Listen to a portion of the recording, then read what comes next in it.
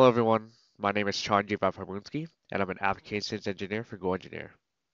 And today I want to show you how you can access SN curves for those of you who are running fatigue studies within SOLIDWORKS. And in a previous video, when we showed you how to set up the fatigue study, we had talked about how there are several different materials that SOLIDWORKS provides with an SN curve. And you're probably wondering, where is that information located? How do you know which material has SN curves built into it, which ones don't?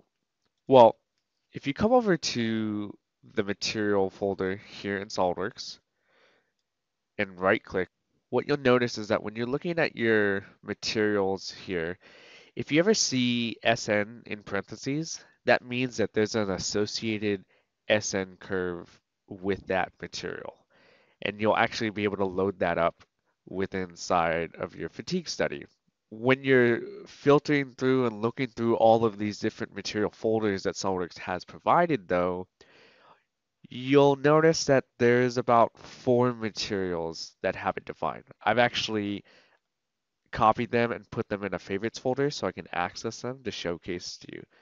And we can see that we get 2 types of iron, a ductile iron, a gray cast iron, and then an aluminum 2024 and an aluminum 7075.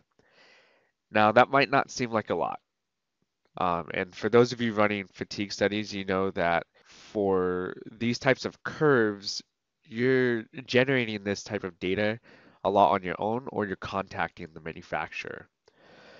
Well, I want to showcase to you another location that you can actually access more fatigue curves or SN curves than just here with inside of the material folders on the modeling side. So if I come over and start a fatigue study, to do this, I'm just gonna, again, create a new study, choose fatigue.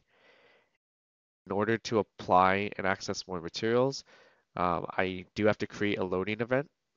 So once I have that defined, I can come in here and I can override information for this material on my study.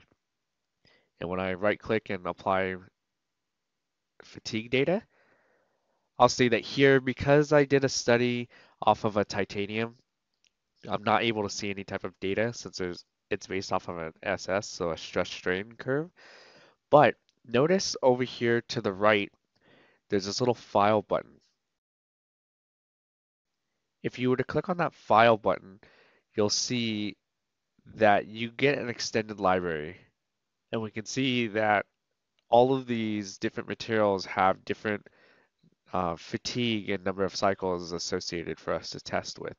So when you're testing for fatigue, see if one of your materials is listed here in this function curves option to see if SOLIDWORKS has provided that data. If not, you'll have to go and test the data yourself and extrapolate the information, or you can contact your manufacturer to get this data as well. This has been Charn Jivaphaiboonskd, and I hope you enjoyed this video on how to access more SN curves for your fatigue studies.